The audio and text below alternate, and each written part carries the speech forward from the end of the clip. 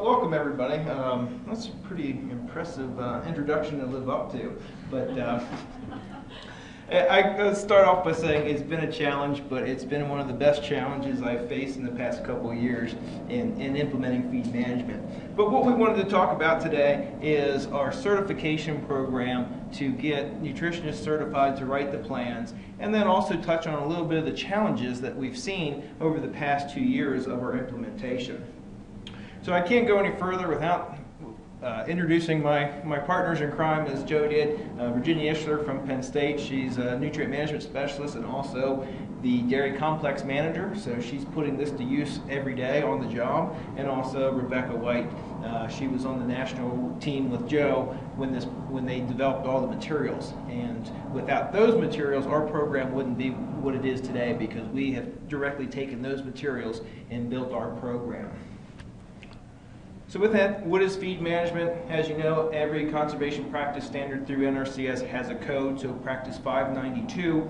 And really what the purpose of this standard is to manage or manipulate the quantity of available nutrients fed to livestock and poultry for their intended purpose.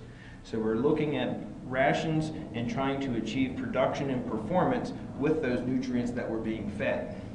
In Pennsylvania, especially on our financial assistance, we're looking at focusing on dairy and beef, while the whole practice standard in general will apply to all species of livestock and poultry.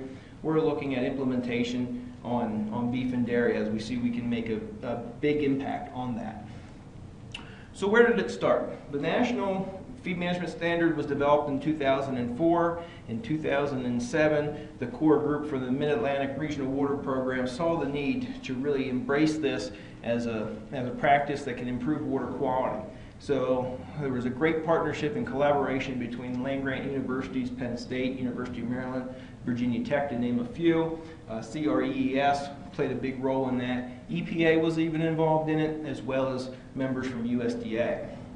So from that development of the program in Pennsylvania, we specifically started with certification trainings.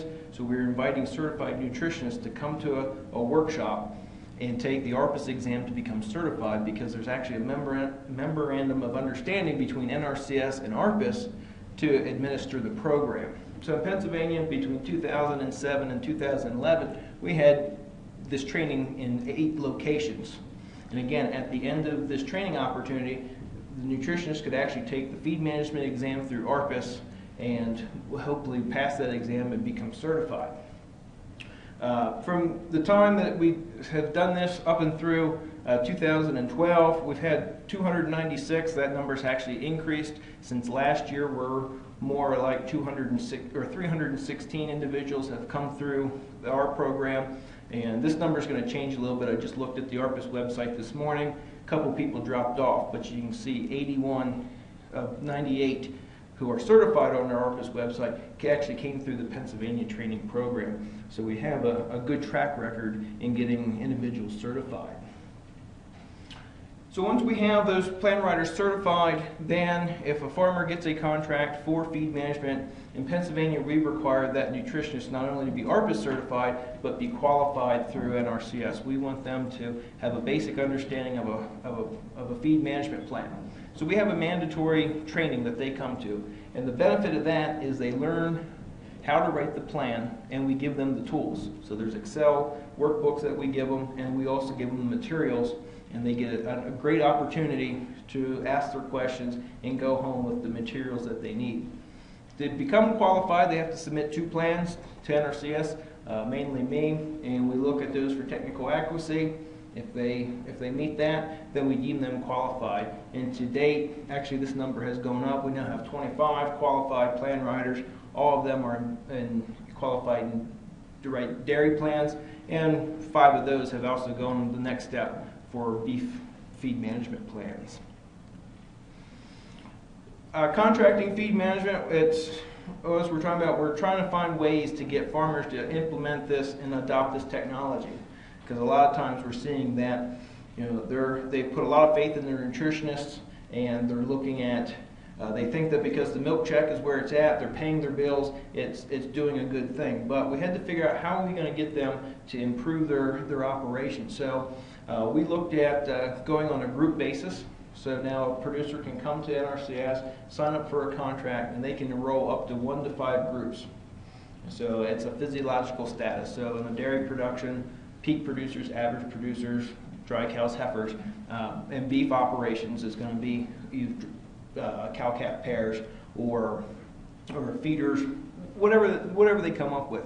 And then they can sign up for 1 to 3 years. So they can either just get their feet wet or they can make a commitment to it. And the payments that we provide to the producer is to help offset the cost of implementing the plan. So they're going to have a cost involved with the plan being written, and then the testing. We require feed analysis, manure analysis, and then through the implementation of the plan, there's going to be costs. So if they're looking at a phosphorus reduction, they may have to change feed sources, which may have an increase in feed costs. The costs that we provide are to help offset that. Or if they need new infrastructure. We've seen where farmers have bought new TMR mixers, or they've switched from a component-fed herd to TMR, so they've used that money to offset the cost of the new mixer. In 2011 was our banner year. Our state conservationist, Denise Coleman, really put an effort in promoting feed management. So in 2011, we had 51 contracts across the state, 47 for dairy operations, and 4 for beef operations. And as you can see from the map here, we had a pretty good covering across the state. And the neat thing is looking at the animal densities per plan. So we have anything from a small operation, 24 to 200 animal units, all the way up to some large farms that have 500 to 1,500. So again, but you can see they're pretty much in the Chesapeake Bay watershed. But again, pretty good sign up in this first big run.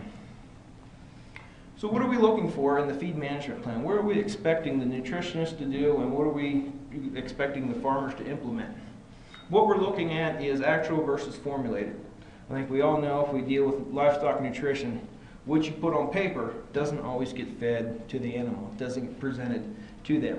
So we want them as a precision feeding program. So we're looking at them to track actual versus formulated, and then we're also looking for them to look at nutrient utilization efficiency.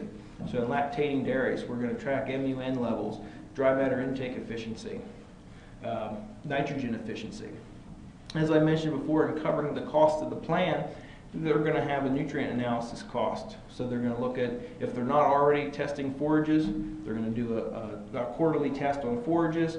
They're going to test the TMR. If they're a component-fed herd, now they are going to be required to test every forage in that mix, plus the grain mixes, plus the minerals. Make sure they're actually getting the nutrients that they think they're getting.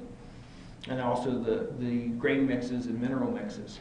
And then from there, they're going to do an assessment on nitrogen and phosphorus using the Excel workbook that was developed by Penn State to get an understanding of where their efficiencies are. So on this presentation, we're going to look at how phosphorus, we're going to show a little bit of the first year of implementation on a select farms, but we pay a lot of attention to phosphorus because that's something that we can track. We can monitor that through rations, we can monitor it through manure. On the nitrogen side of things, we can track it through efficiencies, but really it's so volatile in manure, that's why we're not really looking at that from the manure side of things. But again, we're going to compare the rations to the TMR presented, make sure that we're within a specified range, use that spreadsheet on a component-fed herd, so even though they're feeding those components, they can put that information in. It's going to composite that into a TMR value so they can see how that adds up.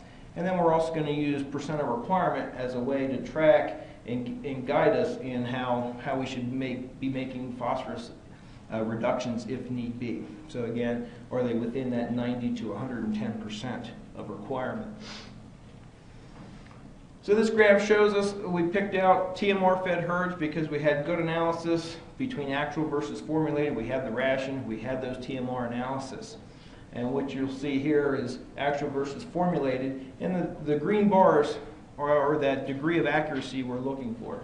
So we actually want to see a 0.03% difference. That's the maximum that they can have.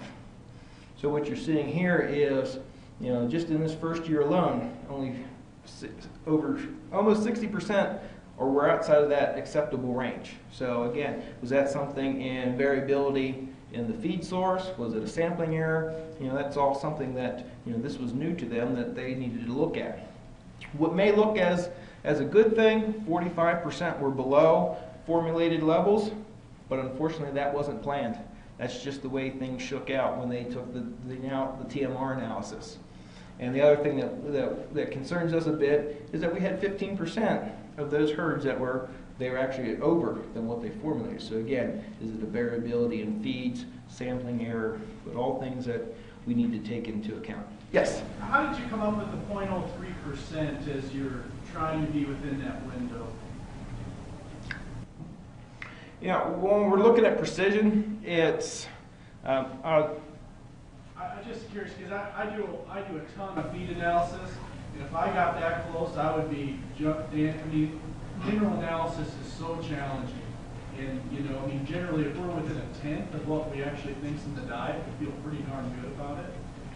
Just because on the herd that we know are doing precision feeding, yeah. We can meet that. Okay. So I actually think 0.03% is pretty generous.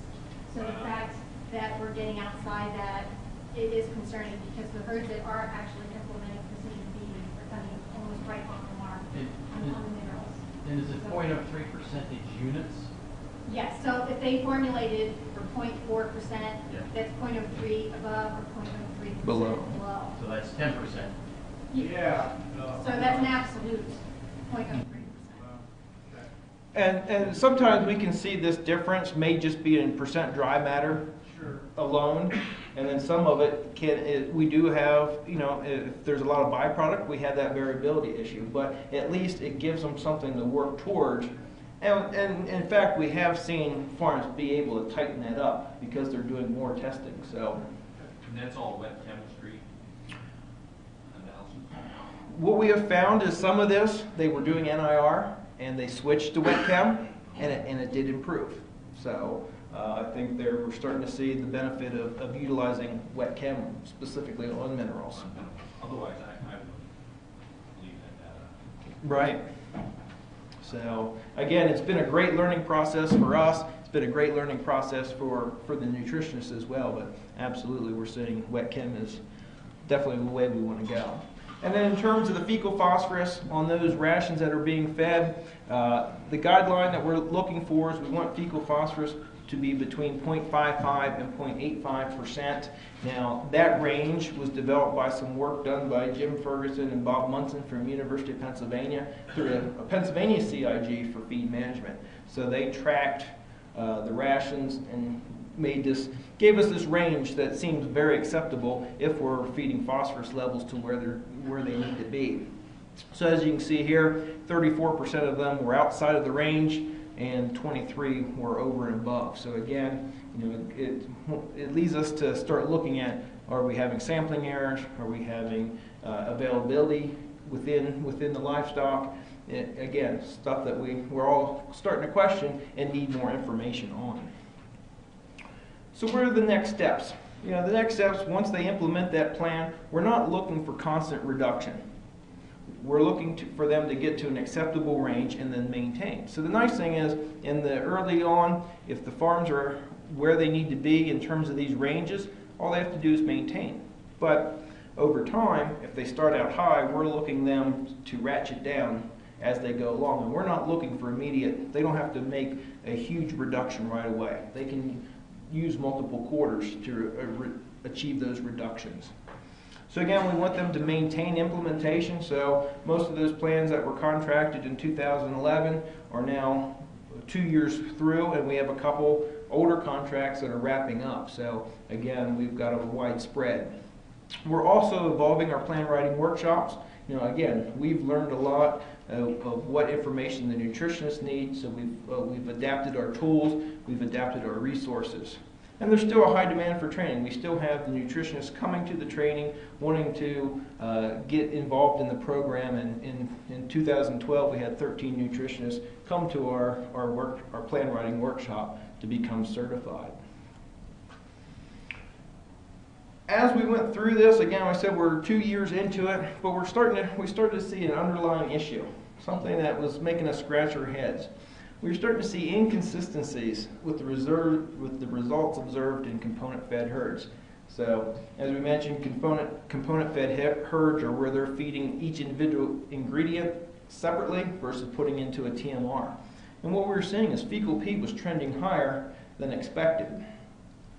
So we weren't sure if that was a sampling technique. Again, was it an availability function? But so Ginny, Beck, and I came up with a survey, and what we want to look at is on component-fed herds, was there something about feeding order that was going to solve this puzzle?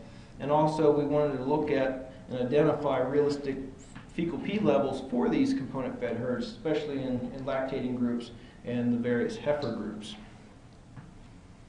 So we looked at 6 farms across the state. We collected manure from 5 groups.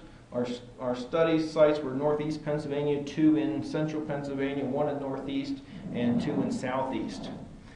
We split our lactating herd into 2. We picked the peak producers and the average producers. Peak producers were 20 pounds higher than the average. And the way we did we also wanted to see if there's individual cow variation. So we looked at pulling samples from 5 individuals, and then we composited those 5 individuals. And that was just on the lactating only. We just wanted to see intakes versus milk production, would we see some variability. And then we looked at younger calves, because those can be a challenge. If they're feeding a line run product, grain product, phosphorus levels can be pretty high, and we're seeing formulations high, we're seeing fecal phosphorus high, so we wanted to see, again, was there availability issue, or is it just over supplementation? So we looked at these younger calf groups, post-wean cows, breeding age, and bred heifers. And now also we wanted to verify our sampling technique and procedures. So Rebecca and I became the official manure collectors, and we made sure that we did it the same way each time. We're on the same page to make sure that there wasn't any variability in that. So what did we see looking at fecal P across the 6 farms? It was quite surprising to see that fecal P was within that range for most of the farms. What was amazing was between the average and peak producers, even though they were supplemented higher levels of phosphorus in the ration, fecal P tended to be in an adequate range. Again, the heifer groups were the same thing. We saw rations formulated on the high side, but yet again, fecal phosphorus was in an acceptable range. Farm 6 is an outlier. Not quite sure what that is. It could be a testing error, could be a management issue, but when I went back and looked at the data, their formulated levels were in line or even lower than some of the other heifer groups in this study. So again, it leads us to believe, was it a sampling error, or is there something with the management in that group? Which of those 6 farms had the highest milk production, whichever one?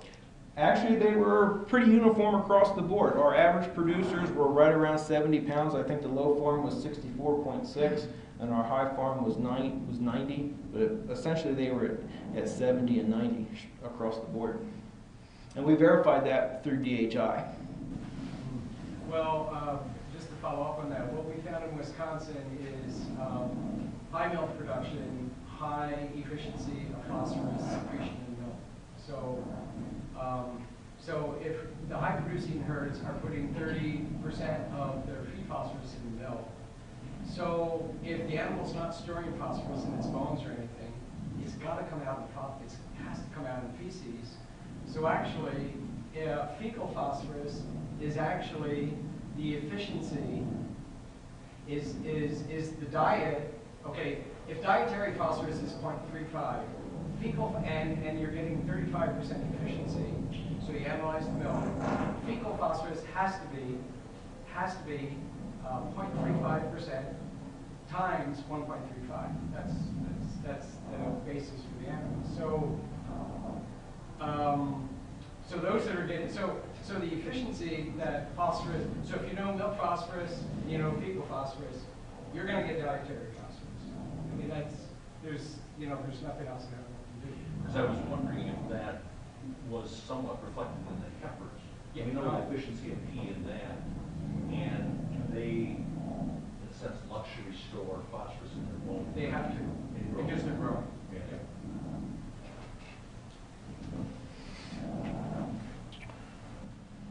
And then what we also looked at is, we were also seeing that nutritionists tend to love to work in percentages versus our actual grams. So what we looked at here is we broke out our heifer groups and our lactating groups. And obviously lactating groups are the dark squares, heifer groups are the diamonds. But looking at grams per day, again, it's just amazing to see. We've had some calculated grams consumed at just above 60 grams all the way up to over 120 grams, but yet fecal phosphorus remained in that acceptable level that we were looking at. And again, on the individual heifer groups, the same thing. We were seeing that where you're seeing that phosphorus incorporated in the diet, it's a little bit higher, especially for those younger groups. But again, they were actually maintaining an adequate fecal P. But again, you see those outliers, and I think we know which farms those have come from. And then looking at, in terms of requirement, we actually broke it out, expanded a little bit further, went from 80% to 120% of requirement, and compared that to fecal P. Again, you can see that, again, even when they're feeding over 120%, we were having farms with fecal phosphorus within acceptable ranges. So again, is it an availability issue? Is it again, it's giving us some fuel to look at, what do we need to understand about phosphorus utilization and availability in dairy cows. And then we also want to look at, well, how were these 6 farms comparing to a couple of the farms that we have under contract at the same time? So again, looking at our 6 farms, just on the lactating cows, again, in grams per day, all of them were basically in the range. But yet on our contracted farms, we had a few that were outside. And again, we're not sure if that's an availability issue, a sampling error, or what. But again, it gives us something that we're realizing we have to look more at to really solve the puzzle. So with that, I'd be happy to take any additional questions. Any additional questions for Dan? So, are they feeding multiple diets on these farms, the lactating cows, based on days of milk or? The average cows were getting a base ration, and then most of them were getting a top dress or an additional, or they were just upping the amount of grain mix. But the base forages were about. Yeah, because what we found in Wisconsin is if so the higher end farms, higher milk production, higher phosphorus usage, they may have 4 feeding groups or 3 feeding groups. So if you just kind of did a sample of fecal phosphorus for the whole herd, you'd get no relationship.